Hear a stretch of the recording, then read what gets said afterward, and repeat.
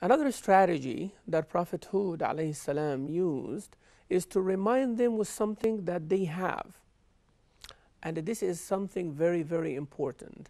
When you're talking to someone that you really care about and you want them to do something important and you want to bring them back to the way of Allah Azza wa Jal, you have to talk to them in a way that they can relate. You tell them, Allah blessed you with money. That's why it's a blessing of Allah. And you need to help those who are less fortunate. They can relate to that. Allah blessed you subhanahu wa ta'ala with intellect. You see how you get all these mathematical equations so fast. Why you don't help others? They can relate. So Sayyidina Hud alayhi salam, he told them, Allah blessed you after Nuh alayhi salam. جعلكم خلفاء من بعد قوم نوح. Look at what happened to the people of Nuh. And now Allah Azza wa Jal make you are the ones who are leaders and owners in this land. So that's one.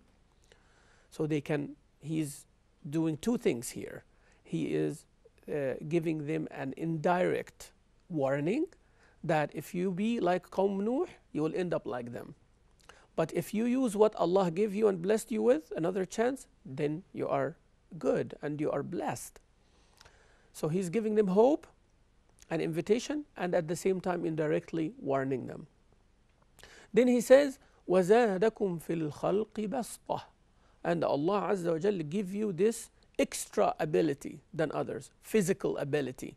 Look at everybody else around you and look at yourself. You see yourself taller, stronger, more powerful, have stamina, have ability to do things.